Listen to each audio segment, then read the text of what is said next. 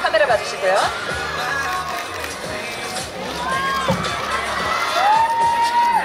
네, 오른쪽도 봐주시기 바랍니다. 저 위에도 팬분들이 굉장히 많이 있어요. 손 한번 흔들어 주시고요.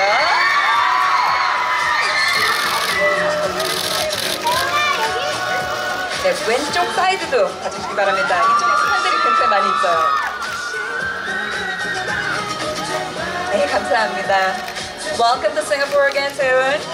When writing your own music, do you write melody first or lyrics first? And how do you feel about coming to Singapore to perform for this festival? 네, 즉 정세운 씨 같은 경우에는 곡을 쓰실 때 멜로디를 먼저 쓰시는 편인가요? 아니면 가사를 먼저 쓰시는 편인가요? 그리고 이번 페스티벌에 이렇게 참여하게 되신 소감은?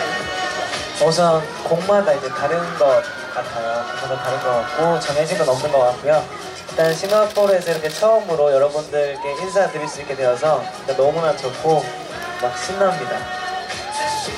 It really depends. So it really depends on the song. When I feel like I need to write the melody first, or if I have good lyrics that come to my mind, then I may write the lyrics first.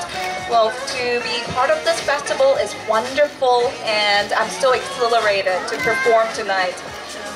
Now, you're famous for your smooth vocals and ballads, but are you practicing hard on your dance skills? 정세운 씨 같은 경우에는 굉장히 좀 스무스한 그런 부드러운 그런 보컬로 많이 알려져 있는데요. 혹시 댄스를 보컬 말고도 좀 댄스 연습을 하시는지? 이제 뭐 콘서트나 그런 걸 하게 될 때는 좀 더 연습도 하고 그러고 있습니다. Whenever there's a concert and I need to put up a special performance, then yes, I will practice some moves.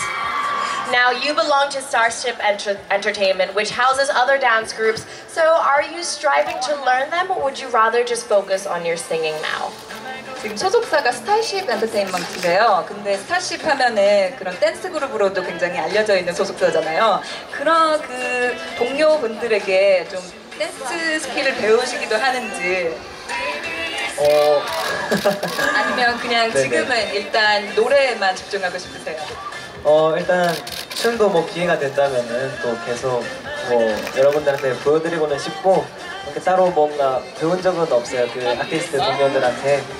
또 앞으로 배울 수 있는 기회가 있다면은 또 좋겠네요. Well, I've not had a chance to learn dance moves from my wonderful colleagues, but if the opportunity arises, then why not? Of course. And if I get to perform and if I need to go on a showcase that requires me to showcase some of my dance skills, yes, definitely, I will practice really hard. You have much experience with variety shows in Korea, and do you think you are good at it? Which variety show would you want to attempt now? 버라이티 쇼 같은 그런 쇼 프로그램도 굉장히 활동을 많이 하고 계신데요. 이런 버라이티 쇼에 본인이 그런 쇼 프로그램에서 적성에 맞는다고 생각하세요? 그리고 다음 버라이티 쇼 도전해보고 싶은 그런 버라이티 쇼가 있다면? 일단 저도 막 새롭게 경험하는 걸 되게 좋아하기 때문에 뭐 그런 부분에 있어서는 적성이 잘 맞는 것 같고요. 막 여행하면서 하는 프로그램, 그런 여행 예능 같은 것도 한번 해보면은 재밌을 것 같습니다. I always love to challenge myself, and variety shows allow me to do just that. So yes, definitely I enjoy it. I'm not too sure if I'm good at it, but yes, I do enjoy appearing on variety shows. And well, for the show that I want to attend next, maybe traveling shows because I love to travel.